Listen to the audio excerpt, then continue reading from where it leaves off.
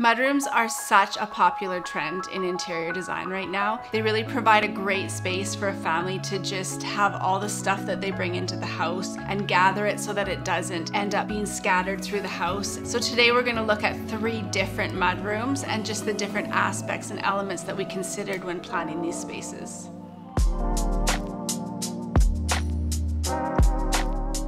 When we started the process of designing this mudroom, we wanted it to be, of course, functional, good storage, but also it needed to be pretty because you could see it from the main living area. So we wanted to always kind of want to provide storage for shoes and jacket. That's your main goal. In this space, we didn't have enough room to have like hangers to hang coats up because the room was narrow. So we are just using the hooks, which is very typical for a mudroom because it's just so easy and user-friendly. And then higher up, we usually store less used items like toques and scarves and gloves. We used rattan doors. They just add a really interesting texture to the room. We use different finishes to create some interest. So we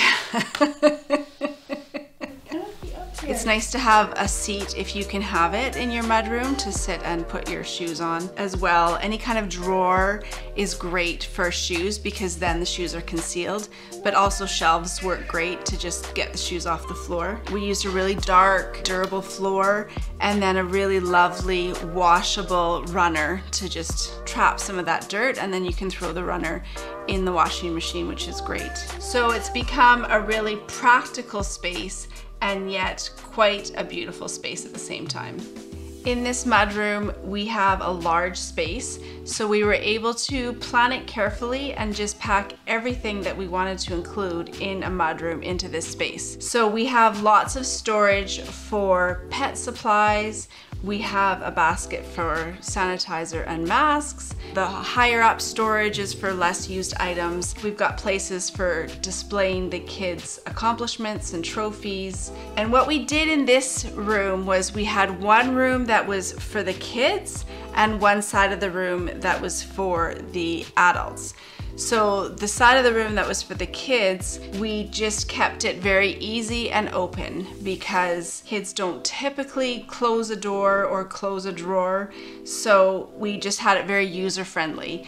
There's lots of hooks to hang all sorts of jackets on. There's lots of space to store musical instruments, hooks for backpacks. There's drawers for the shoes. There's also a great bench to sit down. So it really works well for the kids. And then on the other side of the room, we have more the adult storage, which is all behind closed doors because adults are typically more capable of closing a door. Right by the door to the garage, we store keys, umbrella, anything that you need to grab as you're running out the door. If you have the space, it's nice to have a mirror in the mudroom and also a clock so you can be sure to be on time.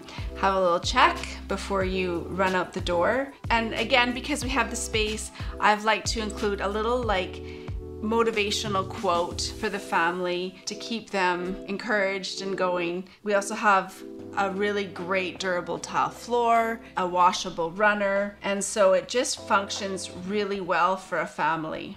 Not all homes have a specific room set aside to have a mudroom that's right off the garage and a place that you can dump all your stuff. So a really good alternative would be to add some storage to your garage. If that's the area that you're coming into the house, you can use some stuff from your local hardware store or IKEA, some built-ins, and just create some hooks and some bins, some shelves, some drawers to just collect all of that stuff before coming into the house. It's nice to have some closed storage if you're able to do that so it doesn't look so messy, but for the most part, you know, the family really does better when it's open and accessible and easy to use. It doesn't take much in order to achieve some storage solution inside the garage, and that way it'll just gather some of the mess before entering in the house.